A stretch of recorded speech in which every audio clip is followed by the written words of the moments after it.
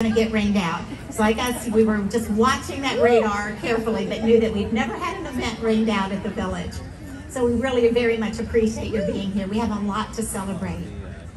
You know, over the years, if you've been coming to Gala, I've often mentioned my dad, who was the biggest inspiration in my life, and everyone lovingly called him Dr. Marty, and he had some wonderful sayings. But one of my favorites was, he would often say, you know, Pam, the world would be a storybook. Because what child doesn't dream of coming to a place where they can have a banana split for breakfast? Or where Halloween and Christmas are celebrated every week, not just every year. Where they can play the world's largest Candyland game or get tucked in by a 6-foot-tall bunny rabbit.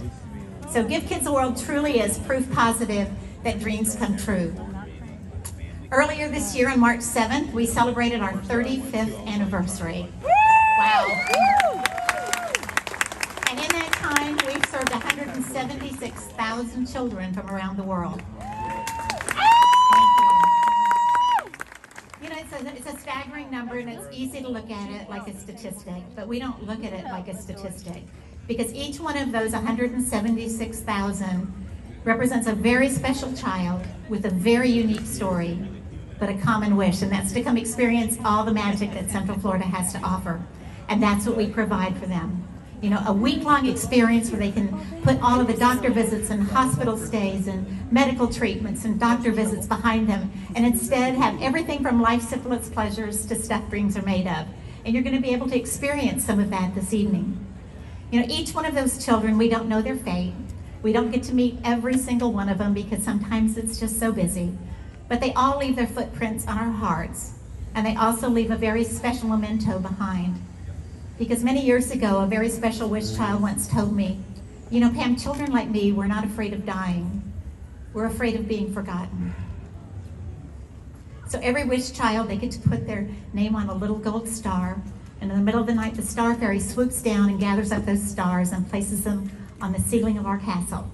And hopefully you'll take the time to go over there and look up and have that significance of all of those stars that are gleaming down on you. It's an incredible experience for people, and so many families and parents who feel like they're on this road alone. When they walk in there, they no longer feel like they're alone. So here at the village, wishes truly do become stars.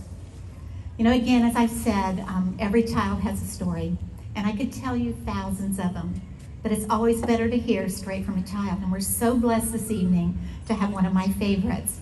So I'd like for you to help me welcome Brody to the stage.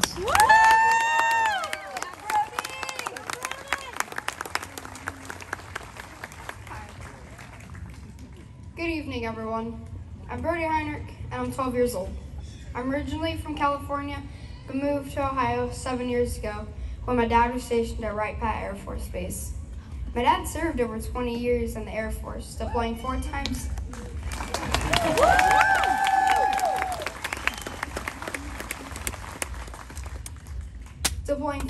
overseas as a secret ninja before he retired. We don't really know what he did. Not allowed to tell us. My mom, a 2-time cancer survivor and a hero on her own as a pediatric emergency nurse.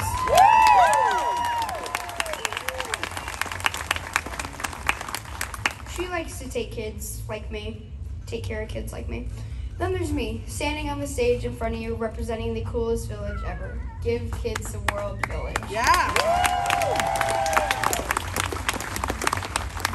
So would you believe that I've had 17 surgeries? 3 just to rebuild my skull, and who knows what else is coming in my future? I like to describe myself as a walking medical disaster. It's easier that way. All my doctors know that nothing's ever simple and easy with me. I make them earn their money. After I was born, I got to live as a normal kid for about 72 hours. Then I took my first trip to the hospital, camping out in the NICU. Little did my mom and dad know that was just the beginning of things to come. As time went on and my body grew, my brain decided it needed more room than my skull wanted to give. This condition is known as craniosynostosis.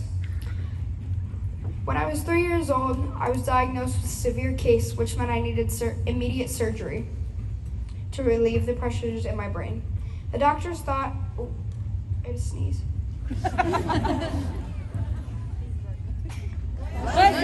Sorry about that. The doctors thought this would be the only surgery I would need to fix my head. But after a few bumps in the road, my brain decided it needed more room.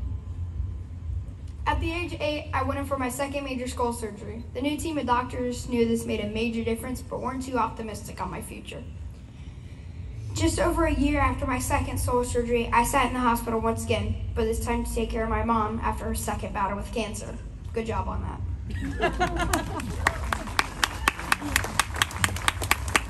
For the next year, things were good. My mom was in remission, I was doing good, and my dad's cell phone worked in Iraq. Then, January 2019, things went downhill. This started months of in and out of the hospital with seizures and horrible pain, all while my dad was in Iraq. On my 11th birthday, big mom fail, I went in for my biggest, hardest, and most painful skull surgery. The doctors described it as a Hail Mary. Good thing I like football. Throughout the recovery process, I had one thing to look forward to, my wish trip to Florida. Little did I know how amazing this trip was going to be and how it would change my life forever. In March of 2020, just over 3 months for my surgery, I arrived at Give Kids World Village for my wish trip. I would describe the next week of my life as the most magical week. From the minute I got here, I was treated like a superstar. Everything was about me and my time here with the amazing staff and volunteers. I started every day with sprinkle and whipped cream covered waffles and of course a huge cup of delicious ice cream. This is the only place where mom and dad can't say no to ice cream, so why not? We spent our days running around the parks. I mean, with a kid with the Genie Pass, I couldn't be stopped. The most memorable moment of the week was when I got a video call from NXT champion Tommaso Ciampa, informing me that I was going to be a member of the first ever audience to be at the WWE Performance Center. How cool is that? Little did I know what was going to happen just hours from then. Not only did I get to meet my biggest idol in WWE, but Tommaso took me behind the scenes and introduced me to all the other NXT superstars, to include Triple H. Everyone I met made me feel like part of the NXT family. Thanks to the village, I now have a great friendship with Tommaso and his wife, Jessie. Through my struggles in my past year, Tommaso's been there with me, standing in my corner, reminding me how strong I am. And who better to have in your corner than the NXT champion? It is impossible to put into words what the village means to me and what it has done for me. Here, I'm a kid with no worries, eating ice cream for breakfast, unlimited putt-putt, and arcade games. Here, I'm not a sick kid. I'm just a kid surrounded by volunteers and staff that remind me how special I am and how great life is. The memories from this once-in-a-lifetime trip will live with me forever, and nothing can take those away from me. Thank you to Miss Pam for inviting me back and allowing me to share my story with all these wonderful people here today. Thank you all for being here and supporting Give Kids World Village and kids like me.